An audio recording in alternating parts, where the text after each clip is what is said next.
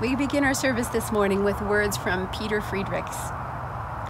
I wish I were like the trees who let their leaves go gracefully without regret, or the tumbling stream that flushes silt to the sea, exchanging murkiness for blessed clarity, or the dandelion who bows its head to the subtle breeze, unleashing its future without fear or loss.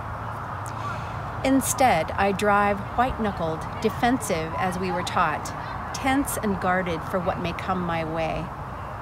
I keep a death grip on my life.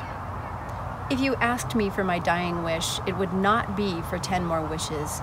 It would be to let go of wishing anymore. Wishing I'd made different choices and that I hadn't hurt you as I did.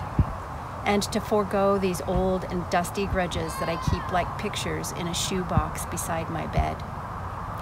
I long to embrace my life with a lover's touch, or as you would an injured wren, precious, tender, true. Instead, regret and fear, twin anchors, hold me fast, close in against the shore. Cast off, I hear them call, from the open, exotic lands my heart yearns for.